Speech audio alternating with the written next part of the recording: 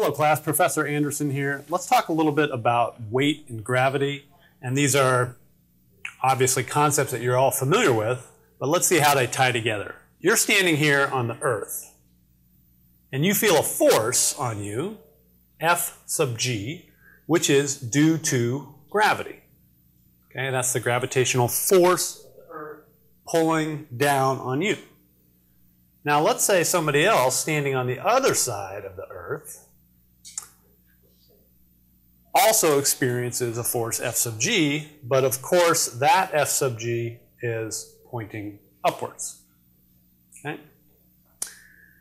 This is the way gravity works. It always points towards the center of the Earth. So if you're on the moon, it's going to point towards the center of the moon. If you're on Mercury, it's going to point towards the center of Mercury. The force is always acting towards the central point. Now, when we think about you standing here on the Earth, how do we draw a free body diagram for that? Well, we make you a dot, and then we identify the forces that are acting on you. You've got F sub g due to gravity, and then you have the normal force, N, which is the Earth pushing back up on you.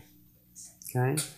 And what we know is if you are stationary, then we can say the sum of the forces equals the mass times acceleration. The acceleration is going to be 0 if you're stationary. Now, whenever you write down this equation, you look at it, you say, oh, I have a vector there, I have a vector there. I can break it up into components. So sum of the forces in the x direction is equal to the mass times the acceleration in the x direction. Sum of the forces in the y direction is equal to mass times the acceleration in the y direction. And now we just identify what those forces are. So in the x direction, do we have any forces? No, we don't have anything pointing in the x direction, right? Typically we say x is to the right, y is up. So there's no forces in the x direction, which is good because that's equal to the mass times the acceleration in the x direction, which is also 0. 0 equals 0. We're happy. But what about the y direction? In the y direction, we have the normal force from the Earth pushing up on us, N, and we have Fg down. But we know exactly what Fg is. It's equal to your mass times gravity, 9.8 meters per second squared. So we put a minus mg right there. That's equal to the mass times the acceleration in the y direction. And we said that that has to be equal to 0. And so you just get n equals mg. Okay, how hard is the Earth pushing up on you? It's pushing up with your mass times gravity, 9.8 meters per second squared. But let's change the picture just slightly.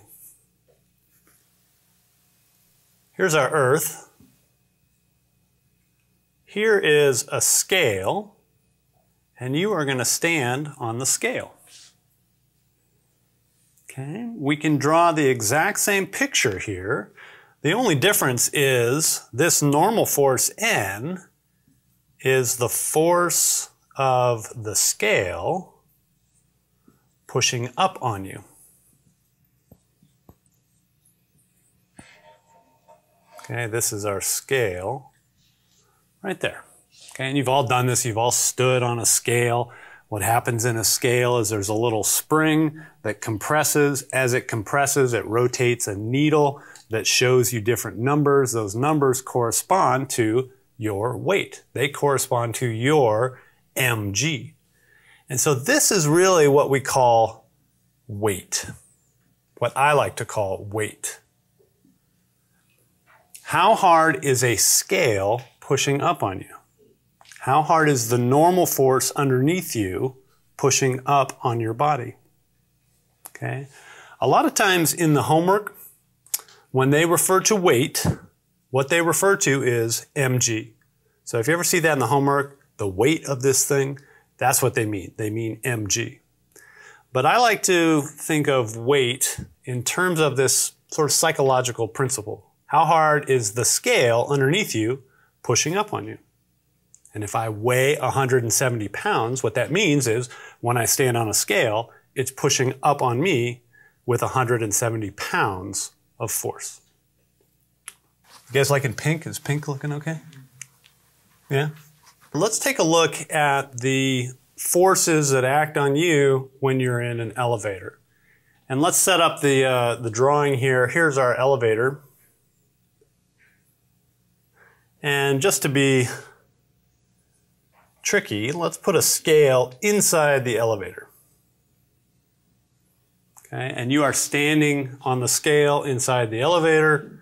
Here are the cables going up. This is the elevator. That's you. What are the forces that are acting on you? Somebody have a thought? Let me know. What is a force that is acting on you? Yeah, Ian. Gravity. Gravity. Gravity is, of course, down, F sub g. Okay. If this dot represents us, then gravity is going down. Any other forces that are acting on us? Thomas, what do you think? Is there another force that's acting on us? The scale is pushing up on you. Okay, the scale pushing up on us. Okay, and we can call that the normal force due to the scale. Okay, so if that's the normal force due to the scale, it's pushing up on us, gravity is pushing down on us. What can we say about that normal force from the scale? If I weigh 170 pounds, is the normal force from the scale equal to 170 pounds? Anybody have a thought on that one? Yeah, Ryan in the back, what do you think? Doesn't it depend on the acceleration of the elevator? It's going up or down? Okay, have you experienced this before? Yeah. Okay, you've been in everybody's been in an elevator, right? So in an elevator, do you feel heavier or do you feel lighter when it starts moving up? You feel heavier. You feel heavier, right? When it starts moving up, you feel heavier. When it gets to the top and it slows down, you in fact feel a little bit lighter. Okay, and so you identified the important parameter here is the elevator accelerating? So let's take a look at that. All right, we know we don't have any forces in the x direction. We don't really have to worry about that. But we do have forces in the y direction. And the forces that we have are n of the scale minus gravity, which we know is mg. And all of that is equal to the mass times the acceleration of the elevator. Okay, we don't know exactly what that A is yet, but we drew it going up. So it's the same direction as the normal force from the scale. And now we can write the normal force from the scale. It's just equal to mg plus ma. And in fact, we can combine the g and the a, because they both have a common factor of m, and this is what we get for the normal force from the scale. This is your weight. This is your perceived weight. When we said you feel heavier when the elevator is starting to accelerate upwards, it's because a is a positive number then, and I'm adding it to a positive number. Remember, g is always positive 9.8 meters per second squared. We took into account the negative part of it right here when we said that force is downwards, okay? But g itself is always positive 9.8. All right, so if we are accelerating upwards rather quickly, like g, which would be way too quick for an elevator, okay? Elevator would never do that. But let's say it did, right? If it accelerates upwards with a magnitude of g, what do we get? We get n for the scale is g plus a, which is now another g, and we get 2 mg. Okay, so if this elevator accelerated up with g, you would suddenly feel twice as heavy. If you were 170 pounds initially, you would now be 340 pounds. Okay? You know elevators don't do that, right? I mean, when elevators accelerate upward, it's a small fraction of g. You feel a little bit heavier, but really not that much heavier. Okay? Let's look at the other extreme. Let's say that we cut the cable. Okay? If we cut the cable, break it in half, and now all of a sudden this thing is falling, then we are in free fall. What is our acceleration? Yeah, Austin, what do you think? What is our acceleration if we are in free fall? Negative g. The elevator is falling at negative g. The scale is falling at negative g. I am falling at negative g. Everything is falling at negative g. So what do we get for the force of the scale pushing up on us? Well, it is right here. M times g plus a. And we just said a was negative g. So we get m times g minus g, which is, of course, 0.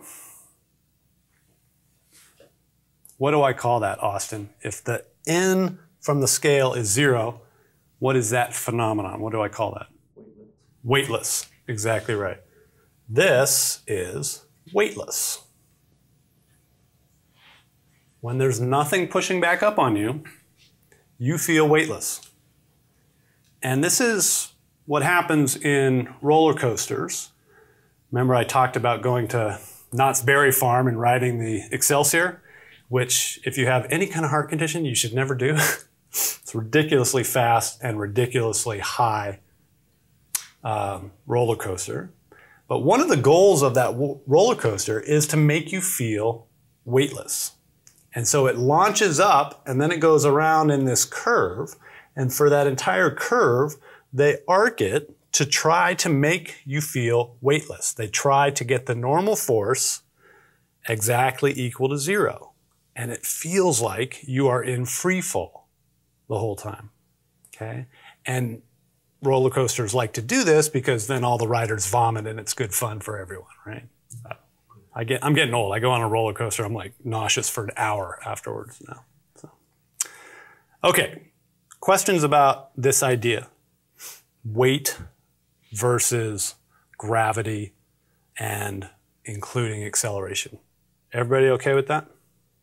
All right, if that's not clear, come see me in office hours. Cheers.